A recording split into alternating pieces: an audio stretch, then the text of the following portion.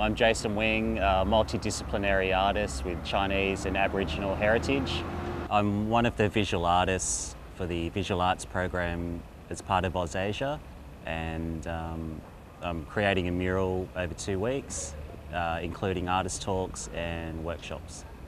The work develops every day based on the surroundings and people, and that increases interaction with normal everyday people. I like to work site-specifically and also incorporate elements within my immediate environment. I try and recycle as much as I can and just work with what's around.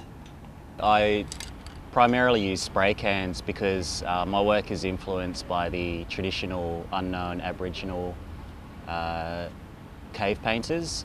So the spray can's just a modern day version of that.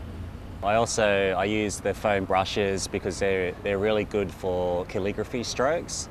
I did a lot of calligraphy with my Chinese grandfather as a child, so I've incorporated that into my work. I like to use the blade as well. I'm influenced by the Chinese paper cutting technique, so I make my stencils out of paper, spray them, and then you're left with an image, and each stencil's unique. I don't reuse it again, so it's a one-off. The artwork is specifically created for the Moon Festival. It's the night of rebirth, which is a big theme for my work, so it's a cleansing rebirth.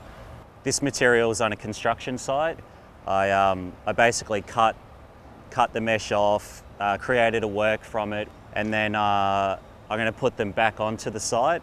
So, you know, it's very site-specific work, and this mesh is like a modern day Aboriginal weaving. This work here in the cafe gets updated every day, and it shows the progress of the mural and other artworks I've done around the place. This is a self-portrait, so part Australian, part Chinese, part Aboriginal, and that's what this whole visual arts program is about.